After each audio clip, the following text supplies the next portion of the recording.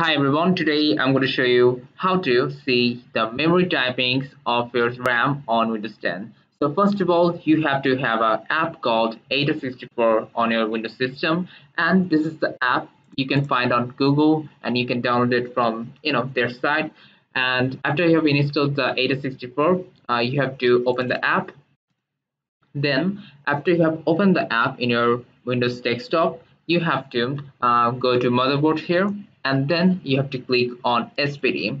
Now here you can see I have two DIMM slots. That means I have two RAM sticks, and you can see the memory timings of my Kingston RAM stick, and this is the memory timings at every single speed that it can run on. At the moment it is running on, I think, at this speed, and the other one is from Transcend, and you can see the memory timings of that too here.